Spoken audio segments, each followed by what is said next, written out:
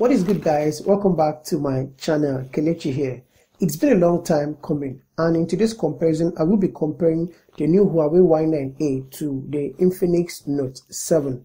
Now this phone is a smartphone that does all things rightly, except for some couple of issues I wouldn't blame the company for. I will be comparing it to the Infinix Note 7 that is barely 4 months old and is still very valuable out there in the market. Of course, we have the Infinix Note 8 just introduced, but this phone still feels a lot decent in terms of performance, but at the same time overshadowed by some competitions, but it still does not perform any less to one's expectation. I have the 6GB variant and will be compared to the 8GB RAM of the Huawei Y9A in terms of performance, camera as well as design. Speaking of design, they both look very decent. You have the same camera module on both devices, a quad camera combination but different placement for their LED flashlight. My favorite thing about the Huawei Y9A is how it looks. The color at the back is really fascinating, a choice that Huawei calls Sakura Pink. It gives the device a two-tone color finish when slightly tilted towards the light. The design isn't so different from the Infinix Note 7 that has a gradient finish, and both of them are plastic and have almost the same physical features.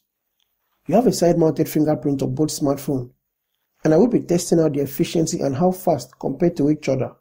You also have the volume rocker on the right. On the left you'll find a memory and SIM card tray for the Infinix Note 7. But coming to the bottom, there is a Type-C port for the Y9A, and a dual nano SIM card tray, a noise cancelling mic for call clarity on both devices, and a speaker grill. The quad camera combination of the Note 7 is a 48 megapixel compared to the 64 megapixel flagship lens of the Y9A. And to be honest, guys, there are still some magical features that the Note 7 poses that matches up to the camera of the Y9A. Take a look at these picture qualities. They are both decent with good details, but I really enjoy the performance of the Y9A, especially in a daylight shot. And Huawei is no stranger to good camera, complemented with an 8 megapixel ultra-wide lens, unlike the Infinix Note 7. Despite not having an ultra-wide lens, it is not an issue. Your image is not less performed, with good details and saturation level. They both have a 2 megapixel depth and a 2 megapixel macro lens that complements their image qualities. On the front you have a 16 megapixel camera lens on the Huawei Y9A and also a 16 megapixel camera lens on the Infinix Note 7. So this is what both qualities look like. What do you think of the sound quality and the picture quality coming from both devices? So how fast is the side-mounted fingerprint unlock of the Infinix Note 7 compared to the Huawei Y9A? In all 3 times unlock tests, the Infinix Note 7 is the fastest than the Y9A. When it comes to video recording, on both devices they shoot at 1080p and also 720p resolution, and of course they have good video qualities. There's clarity in their images. The background is well defined and you can easily separate colors as well. The Note 7 appears natural, almost the way you're looking at it, but on the Y9A there's too much beautification, and if you look closely you will see a lot of saturation in its video quality. So if you were to make a choice based on the video recording quality of both devices, which one will you go for? The Infinix Note 7 or the Huawei Y9A? Please let me know, drop a comment below. And when it comes to performance specification, both of them are Mediatek Helio processors.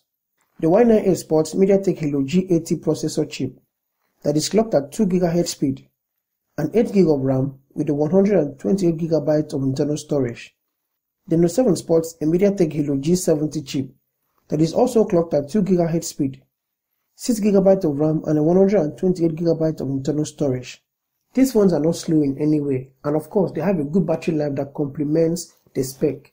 You have a 5000 mAh battery in the Infinix Note 7 and you have a 4300 mAh battery life in the Huawei Y9A, and they both support fast charge feature. And speaking of fast charging feature, I'm a little curious to ask which one charges faster than the other. And I know someone out there is looking up to such comparison to actually determine which of these devices charges faster than the other. So please hit me with your comments, let me know, and video will be right up as soon as possible. The Y9A is available at $342 today, or 130,000 in Naira. The Note 7 is now $229, 87,000 in Naira. So if you already have the Infinix Note 7 as your daily driver, it is not the wrong choice. But I love what the Huawei Y9A has brought to the table. No notch display with slim bezels. And yes, there is no Play Store. It is Huawei's app gallery. So guys, what do you think? Now, if you'd like to see a gaming test or whatever you want me to test out on both devices, please hit me in the comment below and let me know, and video will be up live. Thank you so much guys for watching the video. Please hit on that subscribe button before you leave. Peace.